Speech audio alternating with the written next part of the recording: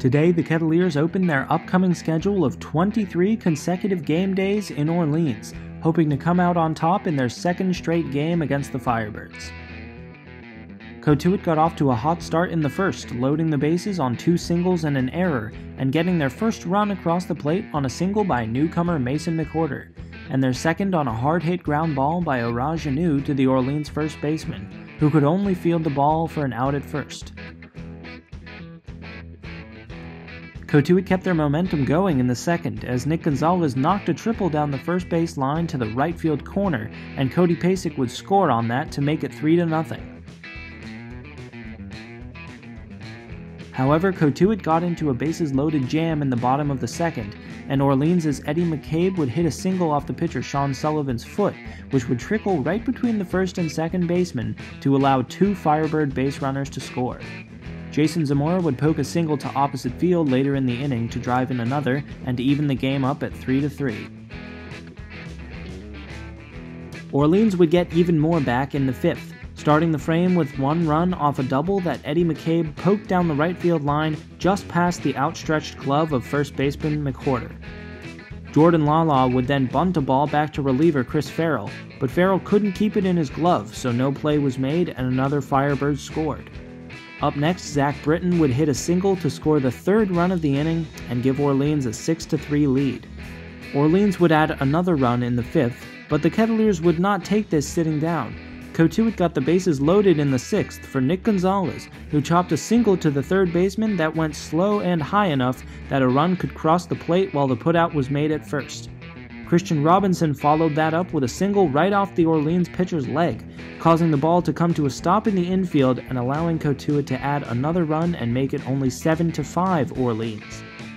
Orleans added 1 more off a sac fly in the 7th to go up 8-5, but a sac fly to the right fielder by Christian Robinson in the 8th would bring Cody Pasek home to make it 8-6.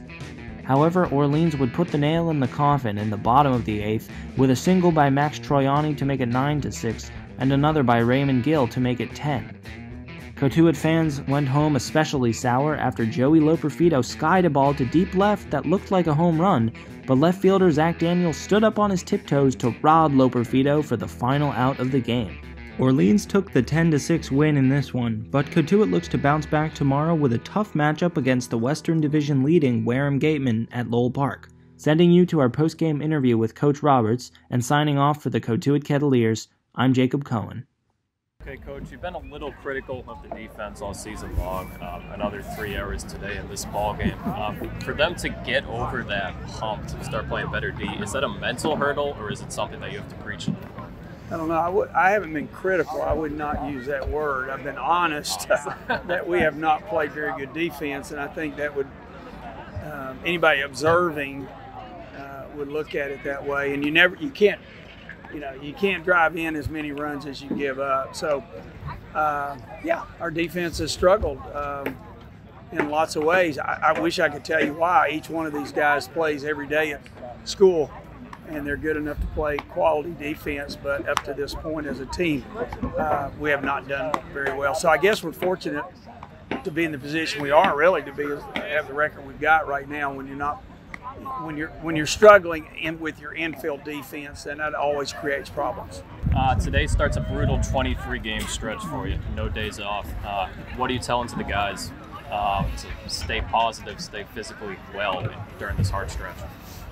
Well, compete. I mean, there's really only one word. Come to the ballpark every day and compete. I mean, that's what we do this for, is to play and to get better. And I don't have a problem with 23 days in a row.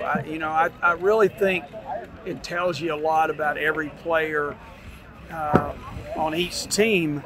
And all of these guys say they want to play pro baseball. So if you really want to play professional baseball, and I'm around it all the time with the Cubs, you got to love to play every day. And that's part of professional baseball, without a doubt. So, professional baseball is not like Omaha in the College World Series and you play once every 3 days.